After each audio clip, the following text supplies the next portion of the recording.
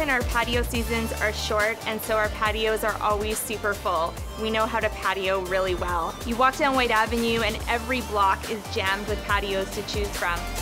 You have a drink somewhere, and then you stroll down and you have a drink somewhere else.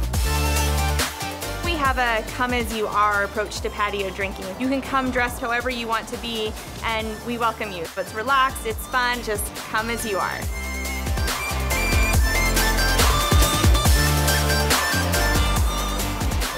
I love the Black Dog for its rooftop patio. The Empress always has a good crowd, and Next Act has amazing craft beer and delicious food. In Edmonton, we have these incredible summers.